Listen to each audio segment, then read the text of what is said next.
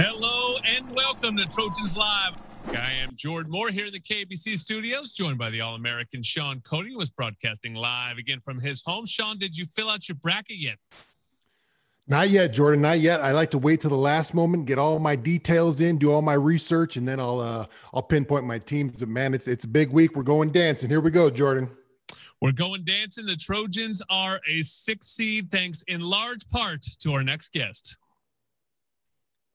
Rebound to Evan Mobley. He'll hold on. Evan Mobley did everything on that possession. That one's going to bank in for Evan Mobley. Driving kick to Mobley. Evan Mobley baseline jump shot is good. Evan Mobley, top of the key three on the way is good. Evan knocks it through. Evan goes baseline, goes right around him and throws it down with the left hand.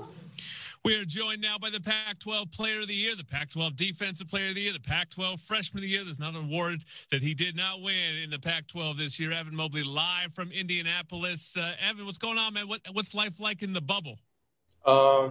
Pretty boring so far. We haven't really done much, but it's good. Evan, it's been a while since we talked. It feels like a lifetime ago.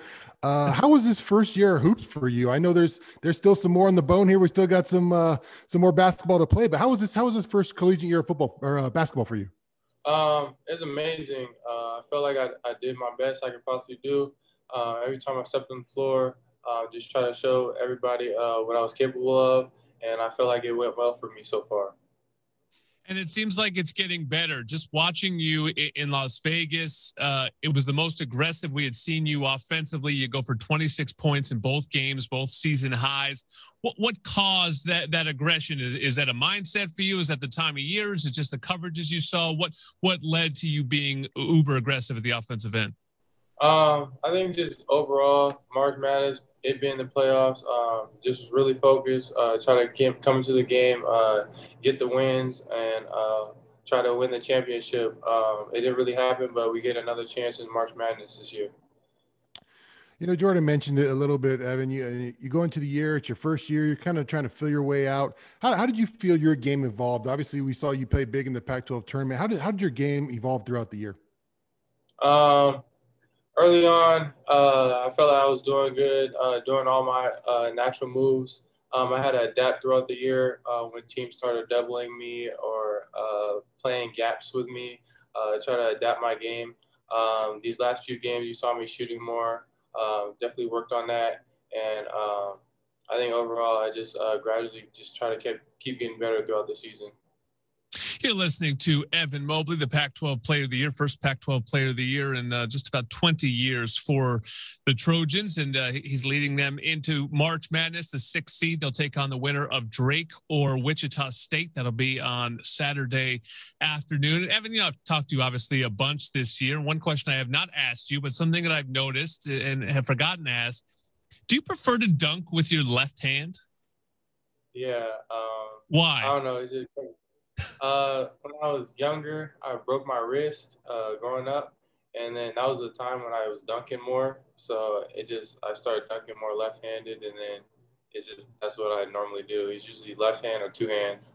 I can dunk with the right, but it's just more natural.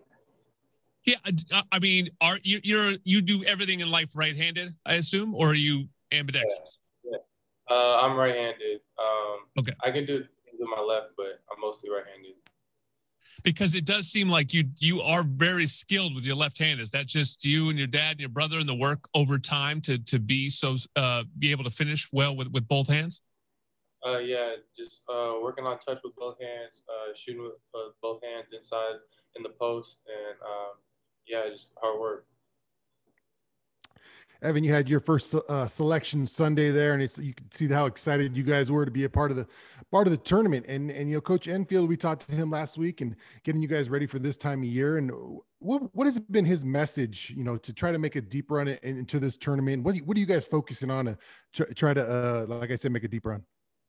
I feel like we just have to really buckle down and focus because at this point in the season, a lot of teams can be a little out of it or so, but we're very excited to be in this situation and just keep playing in the postseason. So I think it just comes down to focus and hard work.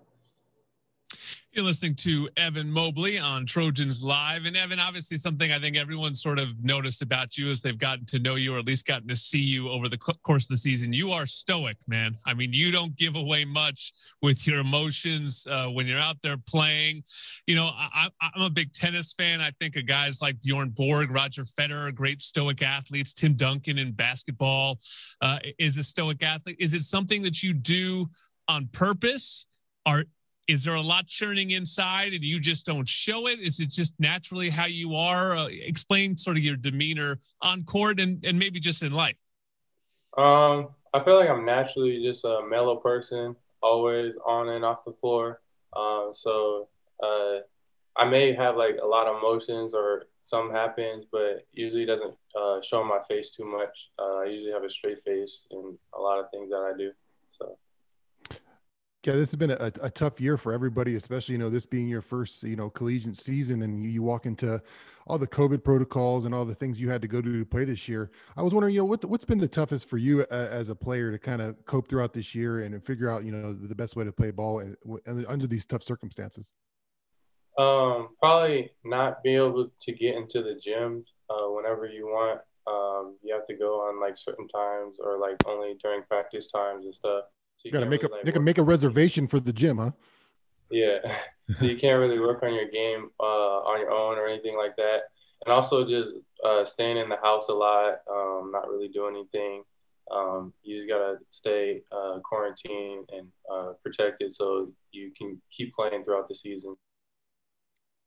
All right, two quick ones. You're the Pac-12 Player of the Year, but you're also the Pac-12 Defensive Player of the Year. What gives you more joy, more satisfaction, a big dunk or a big block shot? Honestly, I like blocks a lot because I don't even know why. I just I get a better feel. Like when I really block it, like out of the gym, is like an amazing feeling.